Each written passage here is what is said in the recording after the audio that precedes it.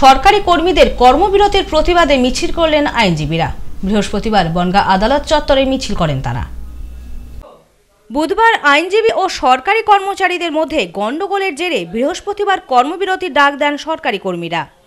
কর্মবিরতির প্রতিবাদে এদিন মিছিল করেন আইনজীবীরা।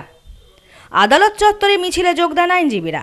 তাদের দাবি, কি করে একসাথে সমস্ত সরকারি দপ্তরে কর্মবিরতি পালন করা হয়। তারা এদিন একটি ডেপুটেশনও দেন। আইনজীবীদের সই জাল করে এফিডেভিট হচ্ছে, এই অভিযোগে প্রতিবাদ করেন আইনজীবীরা। রণক্ষেত্রের চেহারা নেয় বনগাঁ আদালত চত্বর।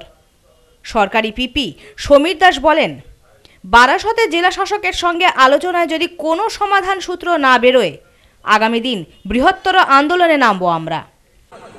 সরকারি কর্মচারী যারা এসডি অফিস, বিএলআর অফিস, তারপরে মোটর ভেহিকেলস, তারা বন্ধ করে আন্দোলন, এটা তো আমরা জীবনে দেখিনি যে সরকারি কর্মচারীর অফিস বন্ধ করে দিতে। গভর্নমেন্টের কোনো নিয়ম নেই, গভর্নমেন্টের কোনো সার্কুলার নেই যে আজকের দিন বন্ধ রাখা হবে।